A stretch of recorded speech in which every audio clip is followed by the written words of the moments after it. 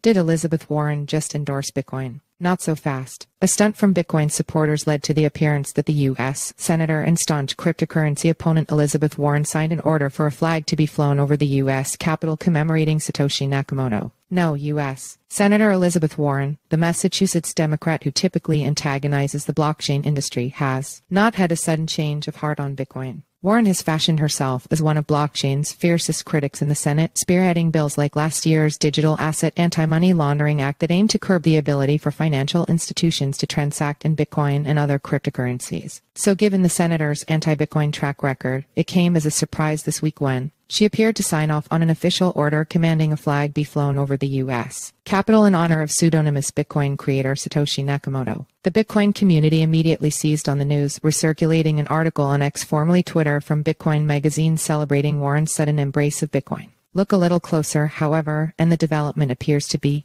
little more than a clever stunt pulled off by Bitcoin supporters. Although some credulous commentators celebrated Warren's endorsement, social media sleuths quickly pointed out that anyone can, for a fee, fill out a form on the senator's website to have a flag flown over the U.S. Capitol. If there's any takeaway in Bitcoin magazine's tongue-in-cheek article, which praises Warren for having finally seen the orange-tinted light, a reference to the orange Bitcoin logo, it might be that the senator's office apparently takes a decidedly free speech approach to moderating submissions to its flag request form. Bitcoin magazine has not responded to CoinDesk's request for comment. A call to a phone number listed on a press release from Senator Warren's office did not go through. A call to the senator's press office suggested reporters put their questions in an email. CoinDesk's emails to the press office for comment were not immediately returned,